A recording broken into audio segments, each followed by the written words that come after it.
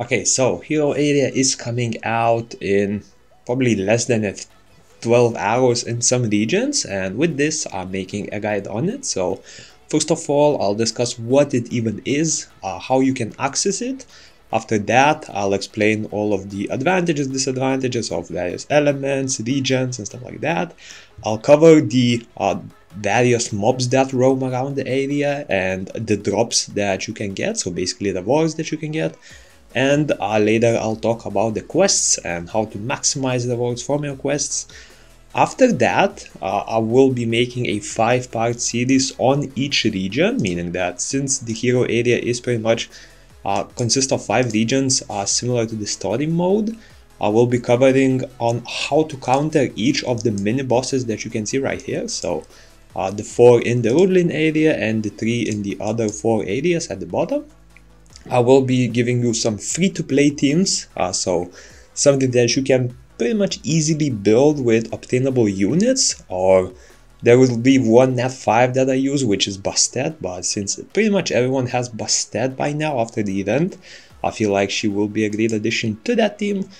And yeah, make sure to stay tuned for that, as I will upload those videos probably either today or tomorrow early on. So yeah, make sure to not miss those. And yeah, let's start with the hero area guide itself. So first of all, what it even is. So hero area is basically the same 5 regions that you have been doing through story mode, but it contains way harder mobs. It has various mini bosses. It has an elite boss, which is the Baphomet.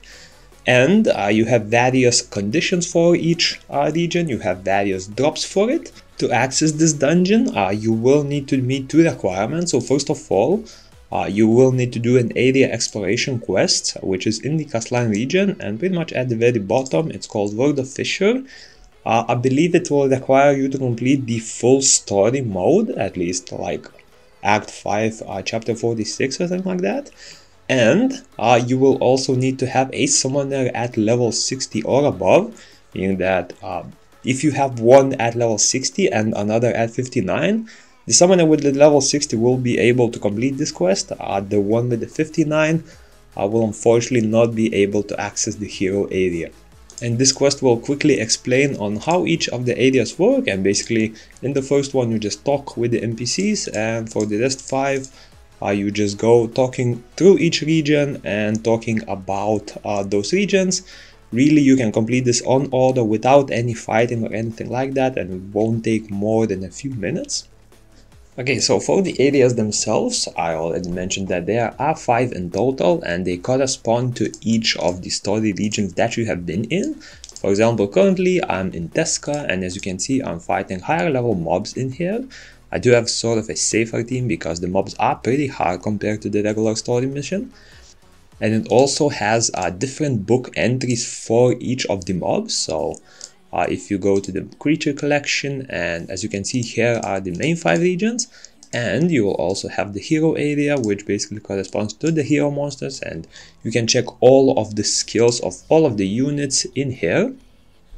Okay, and now here's the main thing you need to know about each area. So each of the continents will have one specific element that has a lot of benefit over others. So you can find it in the area effect right here. So for example, in Tesca right now, since the mobs are fire element, this area has an area effect of increases all damage dealt by monsters of water element by 200%, meaning that the damage will basically be tripled. And they will also reduce the damage taken by 35% for all water attribute units. This means that whenever you enter the area, you should try to match the area effect that is of that area. So for example, in Tesca, you really want to be running water units, especially if they are either squishy, meaning that they will benefit a lot from the damage being reduced, or if they do a lot of damage, because big damage being tripled will just completely boost your effect. As you can see, I'm running a team of Galleon, which is my attack buffer and defense breaker. I'm running a sustain unit because without sustain you will have a very hard time in this scenario. And I'm running a water damage unit. I'm also running a summoner element that is water, and you should change it because it affects the summoner as well. You can see someone is also AFK farming with pretty much all water monsters as well. You can see the water summoner, Ariel, Camilla, and Nadinha. So basically, if you run water here, you will be doing a lot more damage compared to any other element. And pretty much here are the beneficial elements. So for the middle three, so for Tesca it's water, for Aya it's fire, and for Florence it's wind. These are pretty self-explanatory because these elements do counter the mob element that is in that region. As you know, Florence is a mobs with water elements, so wind is super useful there. Aya is mobs of wind elements, so fire is useful there, and Tesca has fire mobs, which where water is the most useful. Now Rudlin and Rokorangma are a tiny bit different. So in Rudlin, light element is beneficial. However, it will be a bit harder to get units of light elements, since of course those scrolls are there and it's pretty difficult to get even some nat 3 units. So for this area, if you are able to do light element, do it. If not, you can opt out for the wind element, because the mobs in this area are of water elements. So wind element mobs will have a slight advantage over the monsters in here. And for Rokorangma is pretty similar. It says that the dark element has an advantage, but you may be struggling to get a lot of dark mobs. So if you are not able to build a team with dark mobs, you can also opt out for water units, because the monsters in this area are a mix of, I believe, light and fire. So water elements will have a slight advantage over most of the mobs there. And now for the drops. So first of all, the regular mobs that you hunt on the field will drop 2 items. So first one will be gold. As you can see, I got 115 from one of the mobs. And the second thing will be these magical rune pieces. They'll come in stacks of like 10 to 20. And they're not a 100% drop. Some of the mobs may not drop it, but they are pretty common to stack up on quite a bit of it.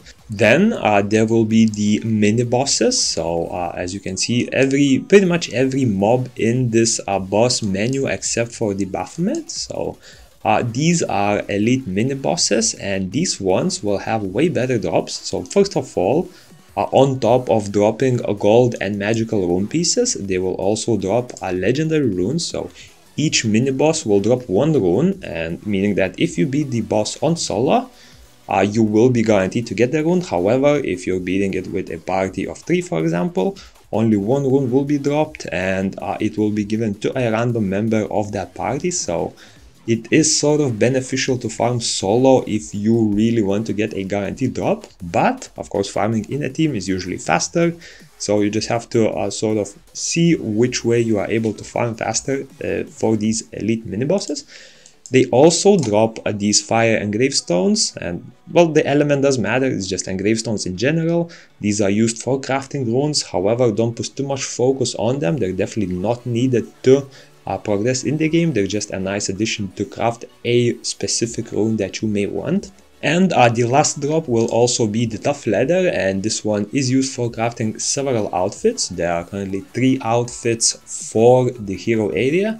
2 of them require only tough leathers, and 1 of them will require the altered leather as well. So I'll make sure to farm quite a few of these mini bosses if possible, because these will be super useful for crafting some decent outfits. And now for the Baphomet. The Baphomet is a boss in every region, and the drops of it are pretty similar. So on top of everything that the elite mini bosses drops, you do get another drop added, and it will be the altered leather, and this one is used for one specific outfit set. However, that outfit is insanely OP in PvP, so if you do plan on doing PvP, make sure to rush on this set, because later on you may even have trouble finding players to do Baphomet with. So yeah, this one is super useful, and you should definitely farm Baphomet for it. I think you need like 15 or so altered leathers for the full set, so yeah, make sure to grab some of those. And the last thing I want to touch upon are the quests. So these quests will reset weekly, and here are the rewards that you can get. So the first quest will be killing 90 mobs, and this is probably the easiest quest. It's just the mobs that you can find randomly on the field. you will select the quest and it will just patch you through all 3 mobs until you basically kill enough of them to complete the quest, and you will get 80k gold, 6000 rune pieces, and 25 engraved stones. The second one will be killing each mini boss 1 time, so as you can see, pretty much these 3, and once you kill them once, you will be getting 100,000 gold. And the last quest will be killing the Baphomet, and this one will reward you with 25 engraved stones. So 4 quests, what you need to know is the first one you should try to do every time when possible, because first of all, it will be super easy to do. You can do it completely on order. You just select the quest and it will be done after a certain amount of time.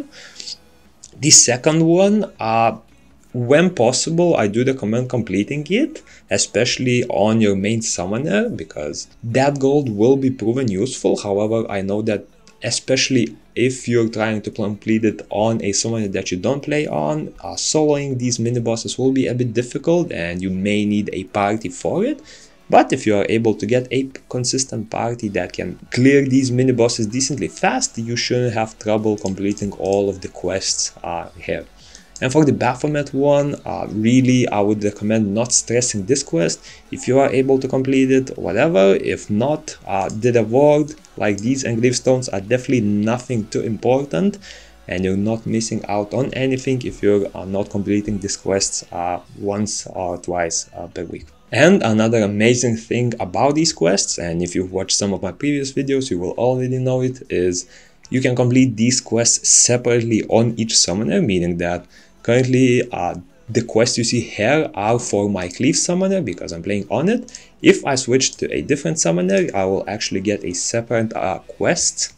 The quest will be the same, but you will be able to complete it once more. So for example, this one is super easy to complete on each summoner because the mobs here don't really do that much damage, and you can simply rely on the mobs that you have to easily complete it.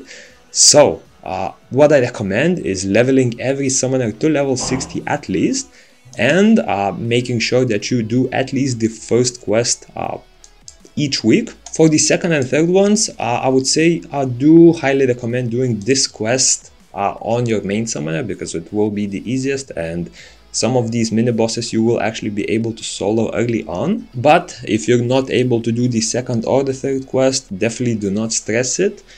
Yes, you may be missing out on a bit of gold, however, it should not impact your progress too much because it's just gold, and that gold will pretty much just advance you in professions, and if you delay the profession by a week or something, definitely will not be too impactful to your game. So yeah, just to reiterate, make sure to do the first quest on every summoner, second if possible, and third one feel free to skip as the reward is definitely nothing special. And yeah, that's about it for the first part of this video.